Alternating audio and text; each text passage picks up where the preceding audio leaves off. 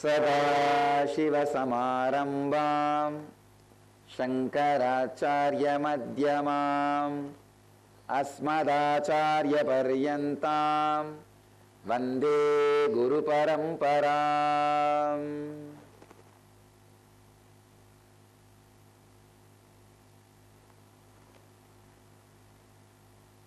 I welcome you all with my love and respects.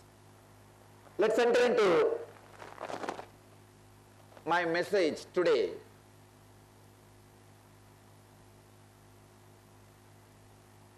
My today's message is Kundalini awakening and its direct benefits in your body, mind and consciousness.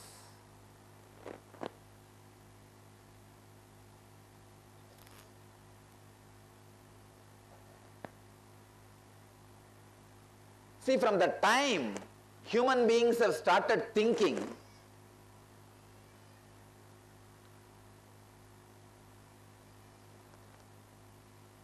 human beings suspected that they have more energy, intelligence than they are able to express in everyday life. This suspicion is a root cause of all creativity. People who suspected that they have more energy and intelligence and started expressing that in a physical form, they became creators.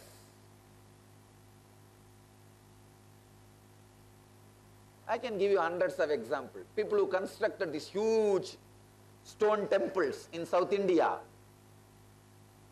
huge buildings all over the world, all of them expressed that inner potential energy in a physical form, and there are some who express that in artistic form. I can say a great painting, a great poetry.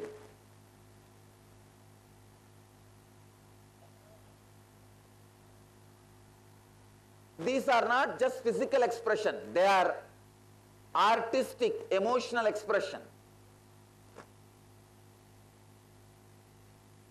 Ultimately, when a being, when a man realizes his complete inner potential energy and expresses it in the form of pure energy to help others, it is called spiritual energy. Please understand, human beings from the time immemorial suspected that they have more energy. Some express that energy in the physical form like a construction, carving, building. Some express that energy in the form of poetry, painting, dance, art. Very few express that energy as pure energy, as Kundalini Shakti. Very few unfortunate decided there is no such inner potential energy except what we know in the day-to-day life, that we call them as atheists. They end up living the life in depression, drug, finally land into death. I can say, when you do not even suspect that you have something more than what meets the eye, your life will be dull. Suspecting you have something more than what you express in your day-to-day life is the first step for any higher conscious experience or any growth. Any growth in any line, in any level, whether your growth is related to ordinary physical wealth or the extraordinary inner wealth, the first thing necessity is suspecting I may be having something more than what my parents have taught me, what my society has made me to believe, when that suspicion is confirmed by one or two of your actions, then your seeking starts. And the proper methods and techniques which were created by the enlightened beings to awaken your inner potential energy is what we call yoga and dhyana, meditation. So the extraordinary inner potential energy which you have, only I call as Kundalini Shakti. Thousands of years before, our great masters like Patanjali, father of yoga, Shiva, the father of all great philosophies like Vedanta, all these great masters have very clearly expressed a powerful techniques and methods to awaken the Kundalini Shakti, extraordinary inner potential energy. One of the important methods to awaken that energy is initiation, means diksha by the enlightened master. Please understand,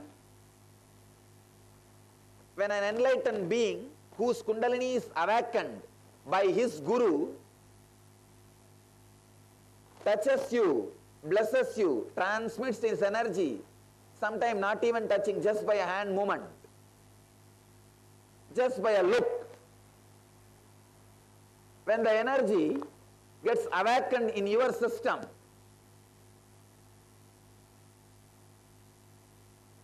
you also experience the same highest conscious coherence which an enlightened being expresses. This initiation is what I call transmission of energy. Please understand, when an enlightened master initiates you, your Kundalini also gets awakened. You can see some of the people shaking their body. Don't be afraid. They are not hypnotized or mesmerized. You see, a hypnotized person will not be blissful. They are not hypnotized or mesmerized. Their Kundalini is awakened. When the Kundalini awakens, such an extraordinary joy and energy, their body becomes very light. You see, your mind is a main reason for your heaviness. When your mind becomes light, your body automatically starts levitating. It is not hypnotism, it is not mesmerism. A mesmerized person will not have high awareness.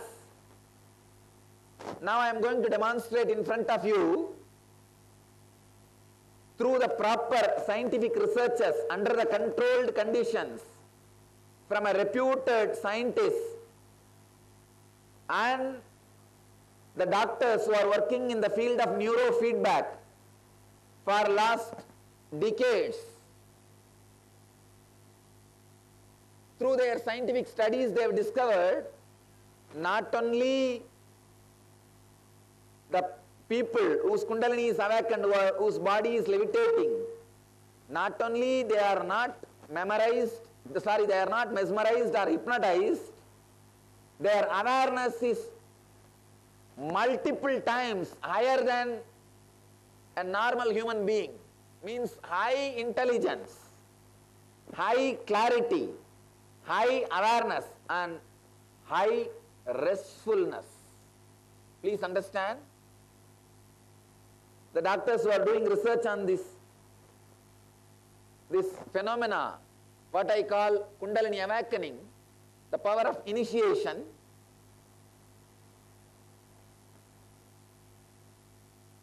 they were shocked to see, even in the waking state, they are in such a deep restful awareness. One side, if you see their peace, it's almost like a deeper than the deep sleep. Other side, if you see their awareness, multiple times higher than the waking state. This is what Patanjali calls Jakrat Sushupti. awakened sleep. I can say, translate in a beautiful word, restful awareness. In Sanskrit we call turiya. The state is called turiya, the fourth state. See, there are three states: waking state, dream state, deep sleep state. All these three, all of you know. But this fourth state, turiya, Kundalini awakened state, only a meditator or who is initiated by an enlightened being, only they know the joy and bliss and intelligence and experience of this state. All the religions all over the world work for this state. Vivekananda says very beautifully, all our books, theories, meditations, yoga, techniques, symbols, temples, rituals, festivals, tirthas, yatras, everything is for this enlightenment, for this Kundalini awakening. But blessed are those very few rare souls who get the initiation from an enlightened being. Blessed are those who get the transmission of energy and experience Kundalini awakening in a very young age, in a very easy way, without much difficulty, and live that joy. You can never become a billionaire by begging 1 rupee, 1 rupee, 1 rupee, 1 rupee, 1 rupee. You can become a billionaire only if a billionaire writes the will to you. Very rarely few people work hard and try to become billionaires. Honestly, they also become billionaires, but number is very small. Like you yourself doing sadhana for 20 years, 25 years, finally experiencing the Kundalini awakening. By the time you experience the Kundalini awakening, your life is over. You become old. You don't enjoy the joy of living enlightenment.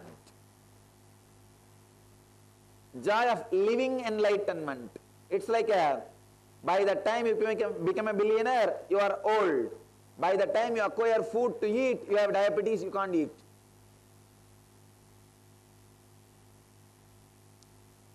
There are some people who grab others' wealth, swindle others' wealth, and become rich very quickly.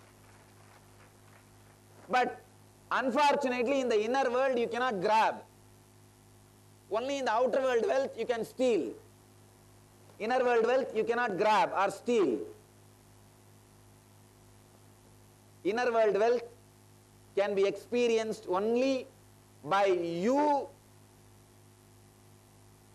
experiencing through meditation and proper technique or an enlightened master initiating you.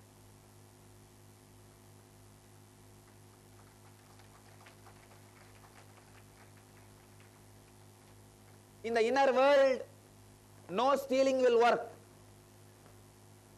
See, competition is one thing. In the outer world also, competition is okay, nothing wrong. But not grabbing the neck of people, biting and sucking the blood, completely destroying the enemies, destroying the competitors is not the right way of life. It is a demonic way of life.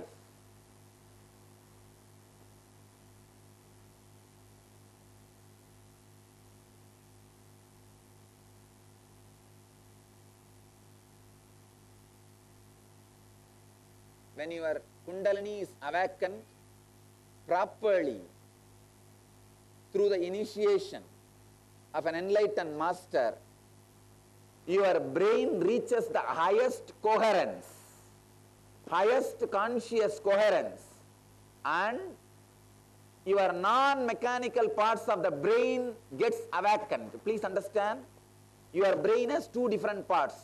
Mechanical parts means the parts which are responsible for your function of the heart, the function heart's function, the function of the lungs, function of the kidney, these parts are all mechanical. It will be functioning for all the human beings.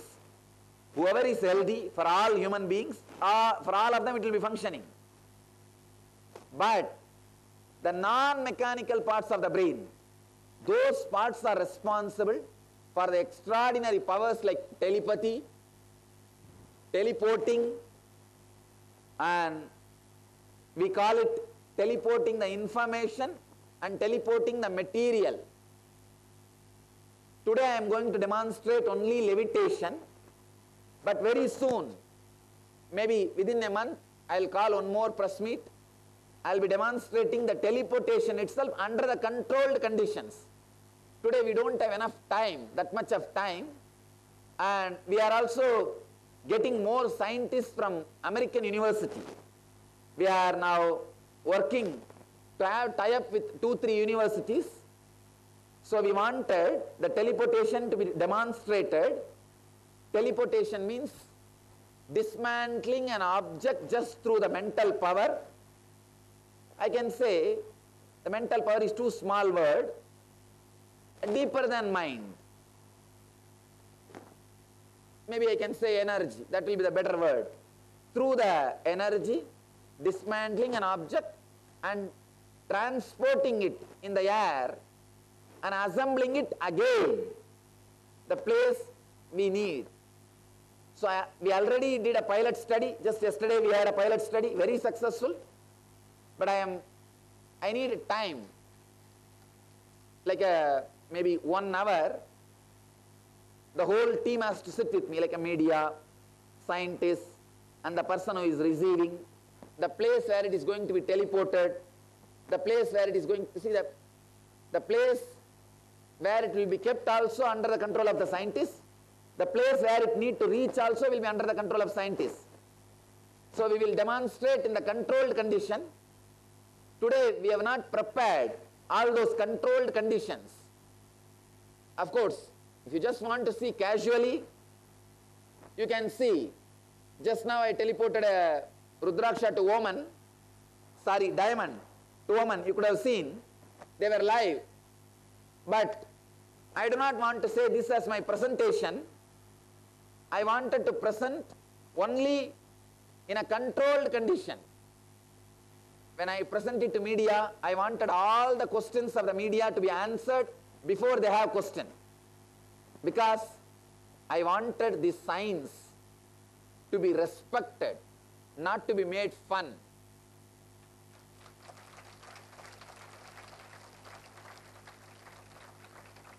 Not to be made fun. It is, please understand, these are some of our great tradition. The extraordinary powers and experiences. I am trying to revive those great science, the great Patanjali sciences, the power of mind and power of consciousness. So today I will present Kundalini awakening, levitation, the energy activation in front of the media, and I will answer all the questions you have related to this, and not only that, we can even have a specimen from press. Somebody, if you want to volunteer, you can come. We will fix the machine on your brain also, your head also. You try to jump the same way they jump, but your brain will not show the way which their brain is showing. We will demonstrate very clearly. So through this we will prove they are not jumping voluntarily. It is some higher experience happening which is moving their body. We will prove. And not only that, any other question you have, you may have hundreds of questions. Are they under drugs? No. Not only they are not under drugs, if somebody was addicted to drugs, through this initiation they come out of drugs. That's one. Second, are they hypnotized? No. Not only they are not hypnotized, if they are hypnotized by some other way for some other reason, if after initiation they come out. Same thing, the health. The doctors and scientists, they will present it to you. This Kundalini awakening completely heals the body, raising the mitochondria energy level 1300%.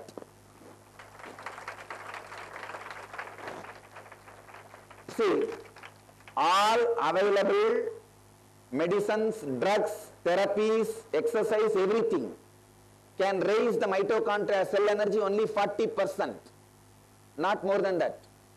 Mitochondria cell is the, they will describe, that is the unit, the energy unit of your body. But through this initiation, 1300% the Kundalini, the mitochondria cell energy goes up. So because of this, physical health is restored, and not only that, top 10 mental disorders like depression, insomnia, many of the disorders, I can say the first top 10 major disorders, 100% gets healed. There is no allopathy medicine which can claim 100% cure for the mental disorders. The top 10 mental disorders, whoever we test, you see, we did the scientific study on, in the controlled conditions, double-blind study on many different groups. Every group, 100% people get out of this top 10 mental disorders. So directly, this Kundalini awakening heals your body and mind and raises your conscious level. For that also we have evidences. The doctors and scientists will present in front of you. Now we will enter into the scientific presentation of this Kundalini awakening, demonstration of this Kundalini awakening. Then I will answer all the questions from the media. I request media sincerely, please ask all your questions now. I will answer. And if you have any doubt, I will answer. But do not disrespect in any way this system, this science. That's my humble request. Because last time, without getting my answers, one or two channels disrespected this science, which was really hurting. I will answer all your questions. I am here to answer. Till the last question is there, I will be here and answer all the questions. So, now, we will go for the demonstration. After the demonstration, I will answer your questions. Then we have some of our music CD and unique incense, jasmine flavor incense, which the recipe is created by me. We will be releasing that incense also. With some of, you see, Karnataka is very famous for sandal and sandal-based incense and all that. So I worked with some of the herbs and the sandal essence and created a unique jasmine flower, jasmine smell incense. So I will release that incense also today, and then we will start our darshan. All of you will have darshan, even if it goes till night 11, 12, every individual will have darshan. We will enter into the demonstration, experiment. Good afternoon and Nithyanandam everybody.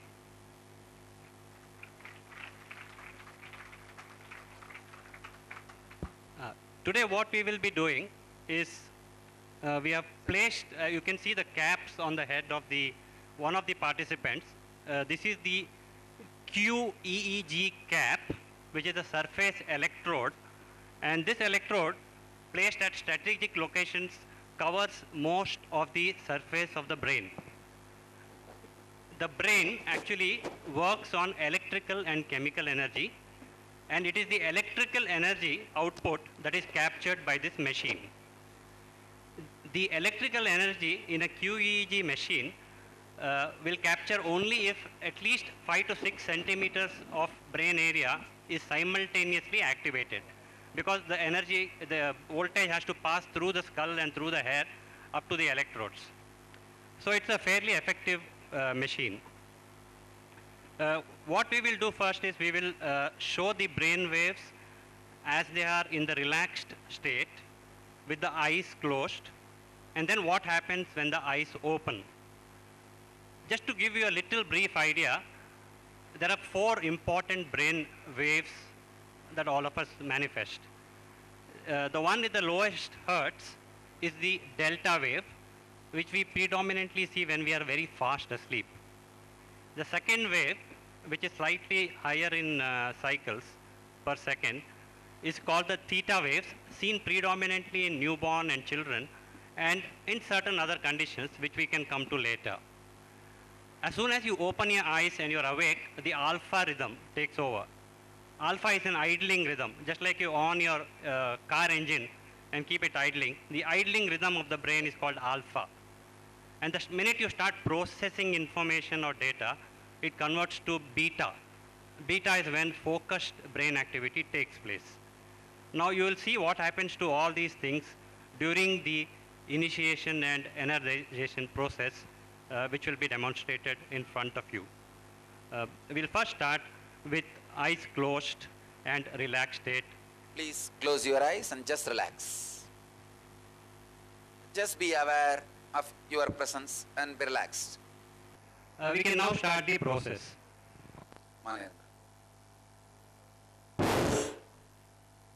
Let the Kundalini energy in you all be intensely awakened. Let you all experience highest consciousness, health, bliss. Now you can see that there's almost no cortical activity at all.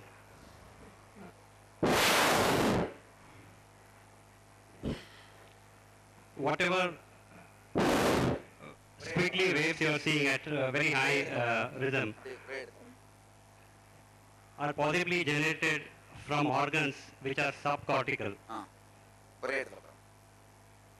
We'll ask them to relax again. Relax. Yeah, we are now ready.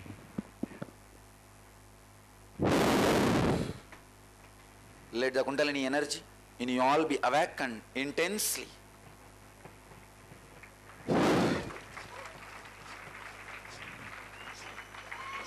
If you look at the screen, all the cortical activity appears to have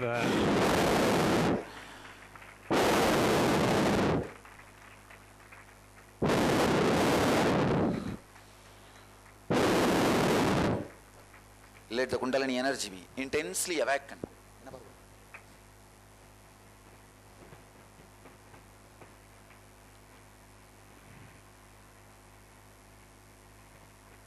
now effectively they are not under their own cortical control. Some subcortical mechanism, I could probably explain to the scientists a little better, is functioning, and that's where the energy is actually driving them. Relax. Just settle down. Do you have anything to comment about the... The graph should immediately go to normal, but it is still showing us a lot of activation, a lot of high rhythm, a lot of high processing. Now this is amazing but surprising and needs to be understood more.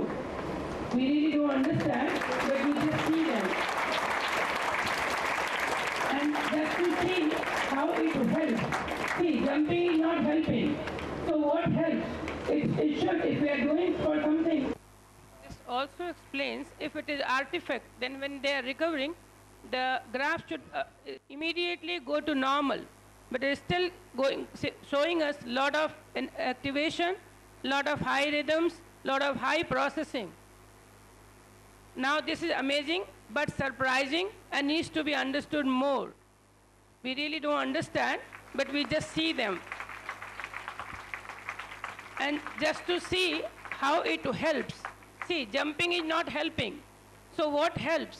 it should, if we are doing for something for mankind, it should give us health, happiness, or performance, better performance. So I did some work on this participant, Ma Nirantara, yesterday did some cognitive assessment. Cognitive assessment is for how intelligent or how much brain we are using, usable brain. I did some recording day before and did the same recording after levitation yesterday. And to my surprise, we'll be showing you data after some time. It was at least improved by 20%. That's just not humanly possible. I've been in the process of training, brain training. For many years, we train ADHD children, we train depression people, many things. But certainly it is one-to-one, and it takes at least 10 to 15 sessions. 10 to 15 sessions in our term means 2 months. Every week we'll be meeting. But I see this change immediately. I need to investigate more. I need to get into deeper. If it really helps, then really hats off. If not, then we need to work on. Thank you. So what Dr. Kanak explained is basically that in normal cognitive therapy practice, it takes minimum of 2 months of therapy to get objective or subjective improvement in cognitive function, which she assessed yesterday over a gap of 18 hours. And in 18 hours, she showed significant demonstrable improvement in cognitive function, which she will be talking about because she's an expert in that field. And we will show you about that later. In the meanwhile, we will now also demonstrate on the next participant who will, because you need to know that this is not a one-off thing. Almost anybody's brain can be activated like this. And it is purely the energy that is coming from a source which is common. And the common source for us at the ashram is Swamiji, but for the universe, it's the cosmos itself. And it's from this common source, the energy is being transmitted person to person, and we can show that by linking up each person to the EEG cap. We'll show the next person now. Please come, next person. And doctor, another thing you said that ashramites trained, it is not limited to ashramites. Anybody who comes to the program also experience. So you can get somebody from Inner Awakening. People are doing some programs here now. The essence of the whole program is the initiation, the energy transmission. All the yoga, meditation, everything is just to prepare their body and mind to receive. Not to, you see, by your own practices and process, the awakening can be only very little. Only when it is transmitted, such a strong experience starts happening. So all the process is preparing them to receive it, that's it. So I can, not only that, anybody who comes and does the program and receives the initiation will express the same waves. Yeah, that we have seen actually in our study, and we will show it again live today on one of the new participants of the Inner Awakening program who has been here with us only for the last 8 or 10 days. This is Ma Advait.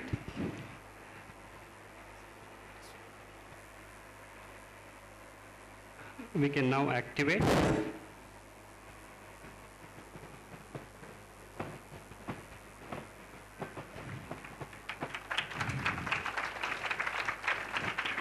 Once again, absence of cortical activity.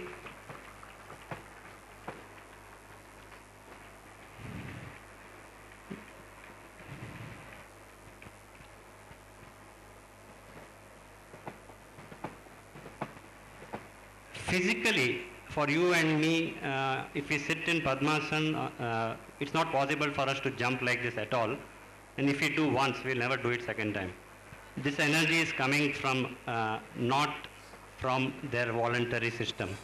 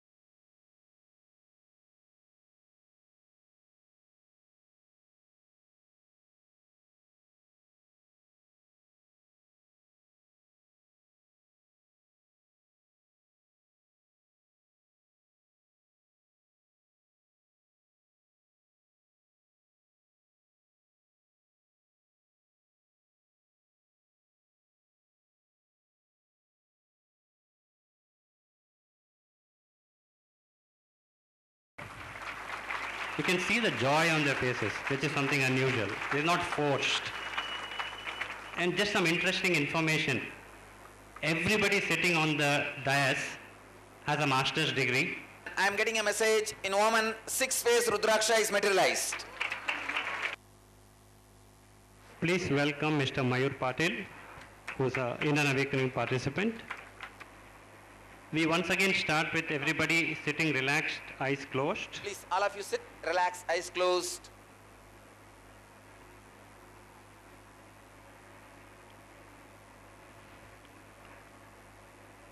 You can see that there's actually more baseline activity in this person than the previous two participants. And this is because of he is relatively new, though he's been initiated about 10 or 12 days back.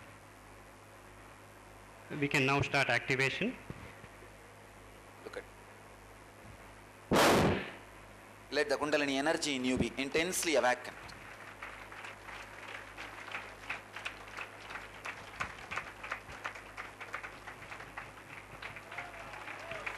Let all of you experience the Kundalini awakening. Besides this, we actually did some other studies. Yesterday actually we did a same EEG study on Ma Nirantara, and during the process she actually materialized a small Rudraksh, which we have recorded. She had very unusual brain waves. If you look at the 5th and 6th circles, where you see some blue and red color, this is the theta power and the beta power. In fact, her zones were completely black, global, and that is a phenomenon that even Dr. Kanak Pandey, who has been working with this machine for 20 years, has never seen before. So apparently that is the period when teleportation has taken place, but we have yet to do studies. Doctor, Now, have you ever seen this kind of a high peak wave? Or the, No, not in my regular practice, never. I saw once, last time, when I had visited ashram, first time. So not earlier, but here, yes. Now is my repeat.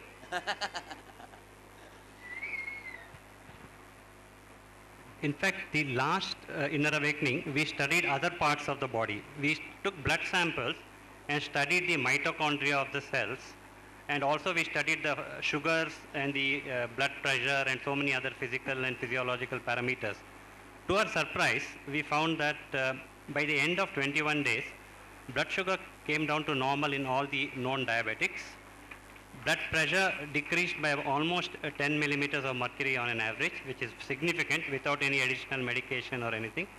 And the mitochondria activity in all the participants across the board increased by approximately 1,300%, which is otherwise never seen in normal activity. If you go to the gym, it might increase by 30-40%, and that too in your muscles. For a red blood cell or a white blood cell to show that kind of energy level is very unusual. The other studies that we have done, actually we have collected blood samples for DNA analysis also. I've just got preliminary data yesterday. yes. Can you share? See, the human being has 25,000 to 30,000 genes, out of which normally about 10,000 are activated or what we call expressed. The remaining are not actually expressed. We took a very small sample because this is again a pilot run, and we found that 174 samples genes were expressed over and above the normal in 21 days, 174 genes, which is quite unusual. You would not find this kind of gene suddenly waking up. Now Wow. we have narrowed it down through certain analytical computerized analytical processes to 7 candidate genes which are very commonly activated in all of them. Oh. Now each of the gene has a specific function, and in the next inner awakening we are going to look at this gene only and see what it does and how it benefits you in health. For example, one gene I can tell you straight away. It's called a heat shock protein, heat shock protein. Now this gene was studied in flies and in bacteria earlier, and now has been studied in human beings also. whenever a cell is subject to stress, whether it's heat or environmental stress or any other stress, in order to become normal, it creates a protein called heat shock protein. Now the gene for creating this is immensely activated in the inner awakening participants. I bless you all. Let you all achieve, experience, live, express, radiate and share the eternal bliss. Nithyananda. Thank you.